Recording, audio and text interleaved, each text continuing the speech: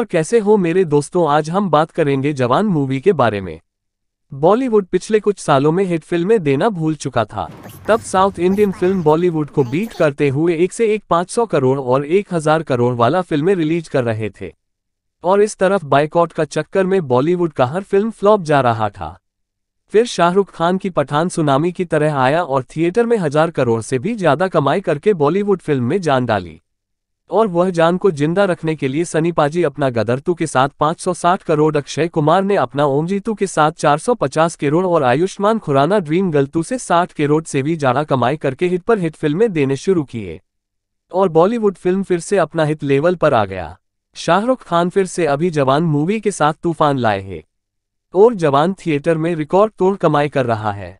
यह movie day 1 में 125 crore, day 2 में 109 करोड़, डे 3 में 140 करोड़, डे 4 में 156 करोड़।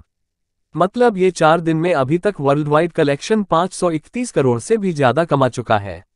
और यह मूवी इजीली 1000 करोड़ रुपए कमा सकता है।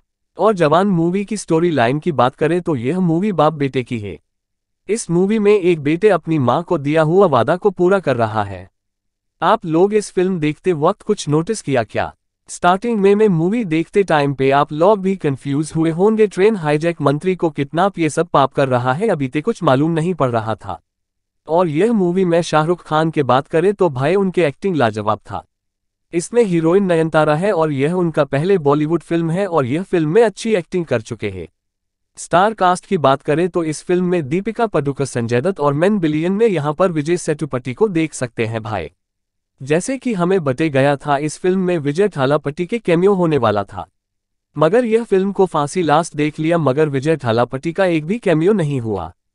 यह मूवी में लास्ट को दिखाया जाता है कि संजय डैड शाहरुख खान की मदद कर रहे थे। यह मूवी में शाहरुख खान एक शानदार मैसेज सब पब्लिक को दिए हुए हैं, या फिल्म को जाकर जरूर देखना। यह मूवी भरपूर एक्शन और पीएफसी से भरा हुआ है। यह मूवी जबरदस्त है।